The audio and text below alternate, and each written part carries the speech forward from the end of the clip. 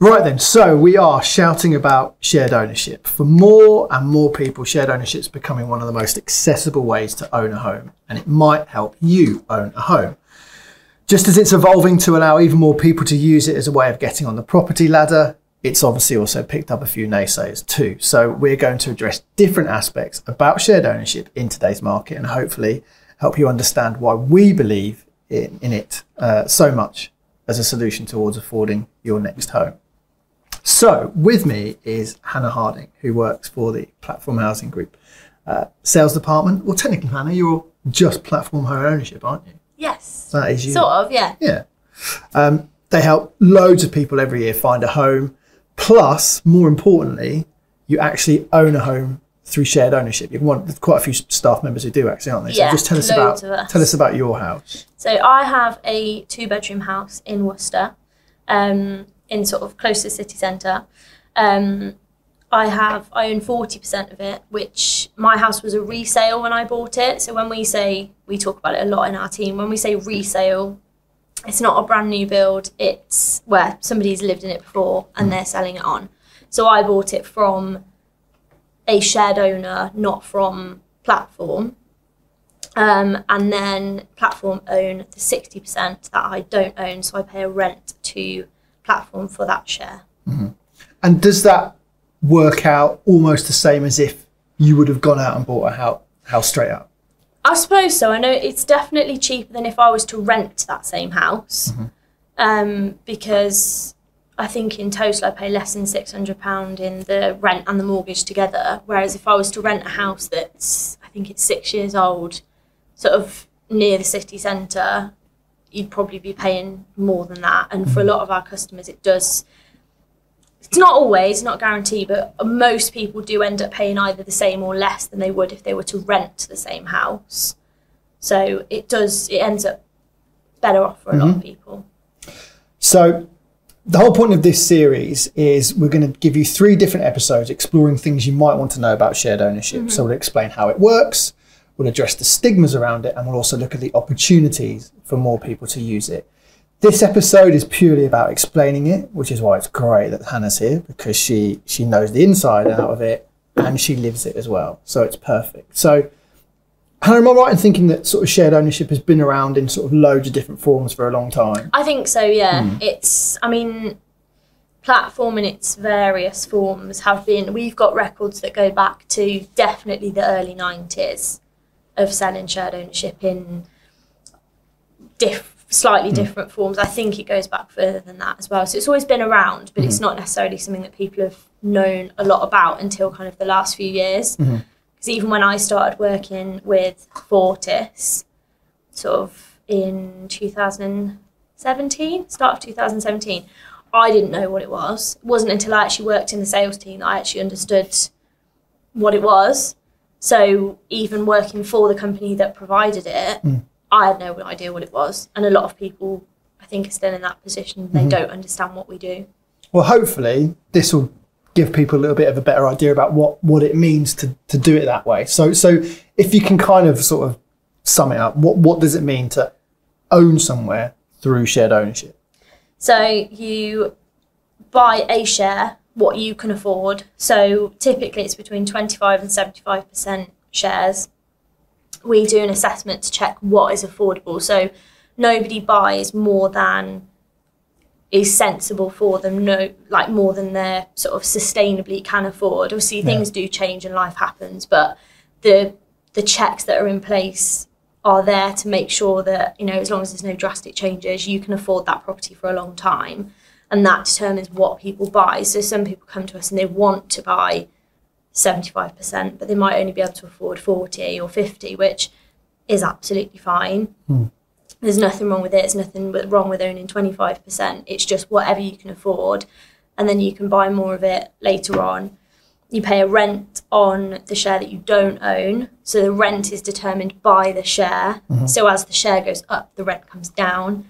There is a service charge in, I would say all cases. I've never come across one where there isn't because the service charge includes buildings insurance, which is always there. And then you have various other things that can be included depending on the site. So buildings insurance is a guaranteed. Yeah.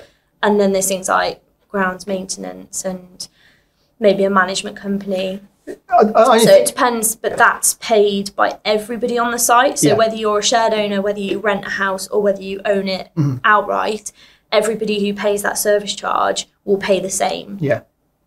So that's even across the board. I think because when you go through the whole process of buying a house, those are some of those extra things that you maybe don't think about or don't always account for. There's a lot of extra things like that. So I suppose in a way it's quite a nice thing that those are kind of included in what because with the checks as well, we account for things like solicitor fees, because a lot of people, they don't realise how much a solicitor costs, because it is quite a hefty charge, and people don't realise. They don't necessarily realise that on some sites they have to provide their own carpets, which again is another. So they may well have enough money for their deposit, but they might not actually have the extra to make it realistic and possible to buy that house. So all those checks are there. Sometimes it's disappointing when people can't go ahead, but it's there for their own good, because we're not going to let somebody buy something that's going to put them into a pit of debt or something where they're struggling to actually even furnish the house, because that's not the point. Yeah. The point is that people get something that they can afford. They can live there for as long as they want to. It's their home forever if they want it. On the staircasing thing, are there caps on that? Can you only can you only get to a certain point? Can you always go the whole way, or So there's a few different answers. So generally with the new properties now, you can generally always own up to 100%, but sometimes the lease will stay in place and sometimes you can get the freehold. So if it's a rural location, it's what we call a mandatory buyback clause. So in the lease, it will say you can buy 100%, but the lease stays in place, so that if you then sell the property when you own 100%, you come back to platform and say, we want to sell our property, we buy it back, which means you've got a guaranteed buyer as well, because some people see it as a negative, but I always think you've got a buyer. 100% you've got a buyer. We buy it at market value. And then the point is that we then resell it. So it's sort of a way of recycling the properties, I suppose. So otherwise, if everybody can staircase out to owning the freehold, those shared ownership properties just disappear into the general market. And then in order to have more, you're just building more and more and more. So by keeping some, you still got the lease in place, but you can own 100%. But then when you do sell it, we buy it back. That's not all properties. Some of them you can buy 100%, you get the freehold sorted, very simple. There are some sort of loose rules on what properties are under that mandatory buyback, but it's not a one size fits all. It tends to be a more rural location. So cities, we're fairly safe. It's usually a freehold one when you staircase, but some of the more rural places, it can be a leasehold still. But if anybody wants to ask us more about which areas that covers, we can always go into that. And when we release properties for sale, we always have that on the marketing, and we'll check that, so we can always tell which sites are under that and which aren't. Cool. So does this work for everyone? What about the different people that it really works for? I mean, there's a lot of people, because our customers range from, I've had people who are single 18-year-olds and they've been maybe gifted a deposit to get them on the ladder, or they've saved it themselves. Sometimes we get that as well. Or it can be a young couple. And then I've had right up to, my oldest customer was in her 90s. So it's anyone. We've had people who are just starting families, people who have come out of divorces and have had to sell a family home, and then the money they've come out with, they can't afford to buy a full property themselves anymore. So then this allows them to re-enter the market. So it's getting people into the market, but it's also people coming back sometimes. So I think there's a bit of that generally it's for first-time buyers, which a lot of our customers are, but it's not exclusively for first-time buyers, and it's not exclusively for young people either. I think a lot of people think, well, it's young first-time buyers, and we've had lots of customers who are retired, pension age, and my oldest customer I think she was about 94. Wow. So it's a lot of people. It does work for a lot of people, but like you say, there are all those particular situations where people might not have thought it was an option. Yeah, because there's occasions where it doesn't work. So the sort of strict criteria is about income. You can't earn over £80,000 as a household, because then if you do, you're sort of deemed that you'd be able to buy something outright, hopefully. Yeah. You can't be a current homeowner. The only difference with that is if you are a current homeowner, you have to have sold subject to contract in order to qualify.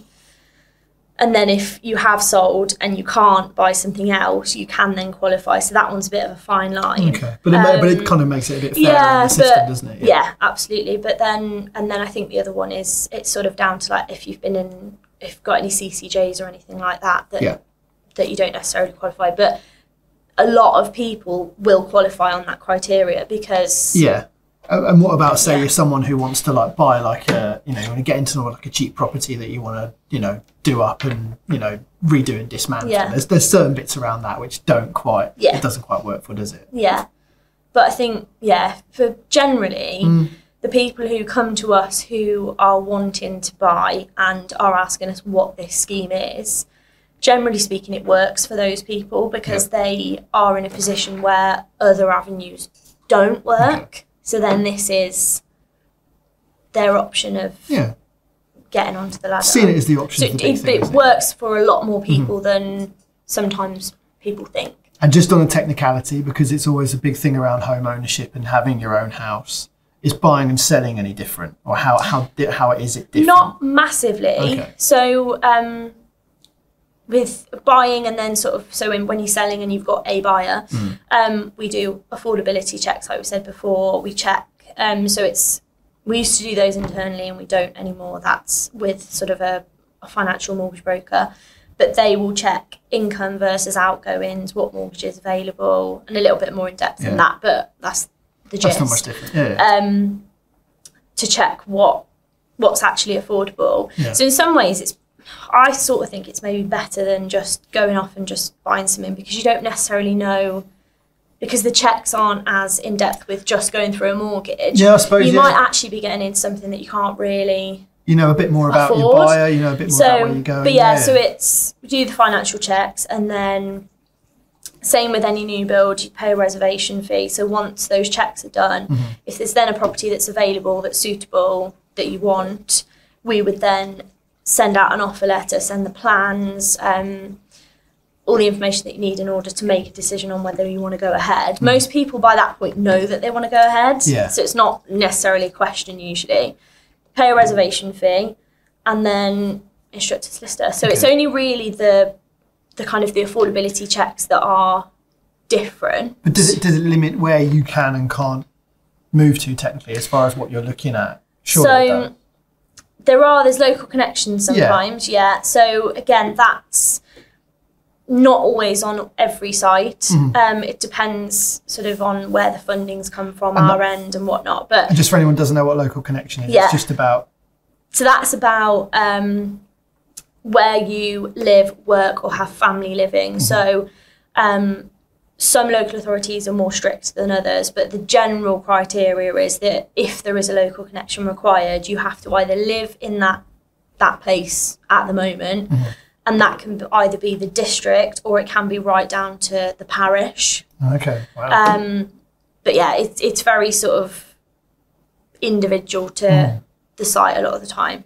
But it's whether you live there, you work there, sort of with permanent employment, or whether you have close family, which is usually parents, siblings, or interesting adult children, not children, which I've always thought was a little bit odd. But some of them are quite strict, but then other sites, we don't have a local connection at all.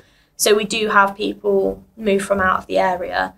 But I suppose the point of the local connection is to try and allow people from that area to buy in that area, because if they want to stay where they grew up, then it kind of can allow them to do that, and it kind of gives them first dibs, if you like.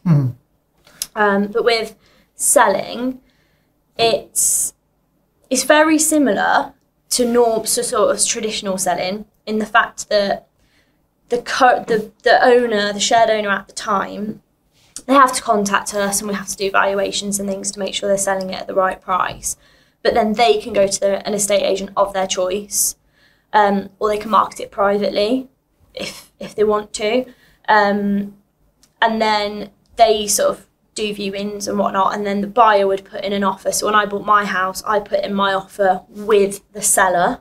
Okay. Yeah. They accepted my offer. Then I came to, it was Fortis at the time, but platform, to say, I have put in an offer which has been accepted. Now you need to do my assessment. And they then did the affordability assessment, but you actually put the offer in with the seller first. Okay. And they kind of accept it on the basis that we will then qualify that person. Yeah. So it's just the affordability assessments that are the difference. Yeah. But I think sometimes it can seem quite scary, but it's actually a very simple process. It's not that much different really from getting a mortgage in principle, because you're still having to submit the same information really. It's just a little bit more in depth. And there's certain different criteria, because it all comes from Homes England. So there's certain things that comes from them and we can't change it, we have to follow it.